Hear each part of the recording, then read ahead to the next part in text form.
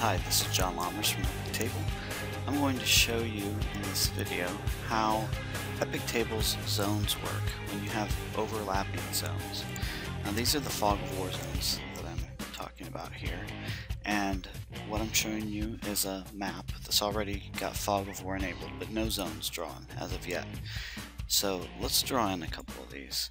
Now the obvious way to do this is you might draw a zone here for this room, a zone for the hallway, and a zone for the other hallway, and that works. And you can go through here and you can reveal these zones one at a time, and oops, there we go, one at a time, turn these on and off.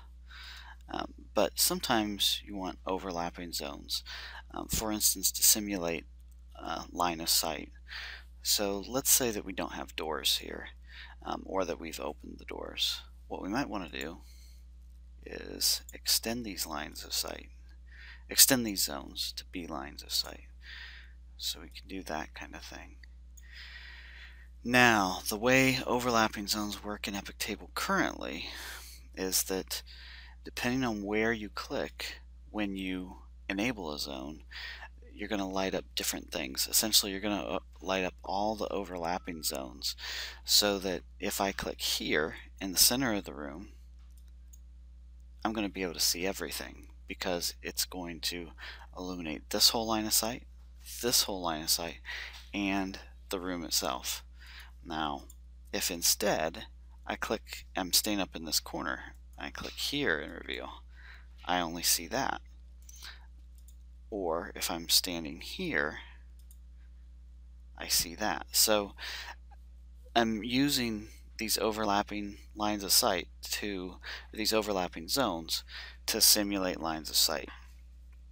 And that's kind of cool. The downside of this, though, is that you can't today use overlapping zones to have really a zone within a zone, because it's going to base everything off of the notion that it should light up all overlapping zones.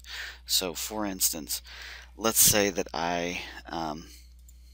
let's get rid of one of these, and let's say that I have like a little shrine or something in the middle of this room,